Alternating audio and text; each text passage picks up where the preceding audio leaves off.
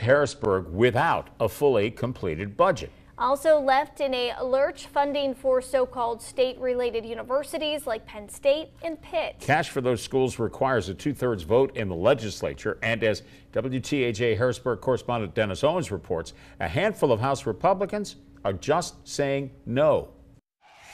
Madam Speaker, I urge a no vote on this massive combined college funding bill. It was a college-level debate. And every member needs to consider what their impact of their vote will be today.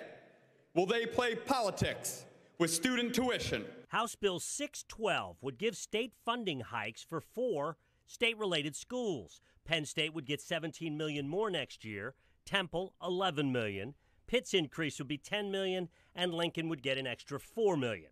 It needed a 2/3 majority in the House. Every Democrat voted yes.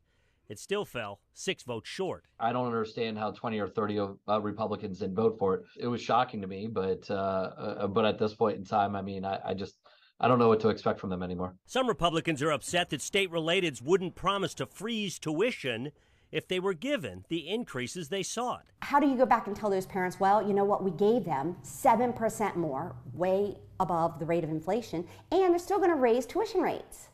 So to compound it, why are these parents not taking a step back and saying enough is enough? My father was a high school dropout, Dennis. I'm a first-generation high school and college graduate.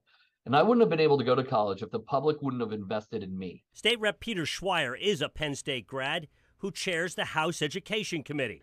He says holding back dollars that are used to offset tuition for in-state students fails logic and math. You're not going to address the concern of lower cost college by not funding colleges. It's a dumb, stupid argument that is counterintuitive. But at the moment, the arithmetic that matters is 2/3 of the House. And at the moment, the votes, and therefore the funding, just aren't there. Officially, the House and Senate are not scheduled back until September. Unofficially, there's still too much undone in the budget for them to stay away that long. In Dillsburg, York County, I'm Dennis Owens.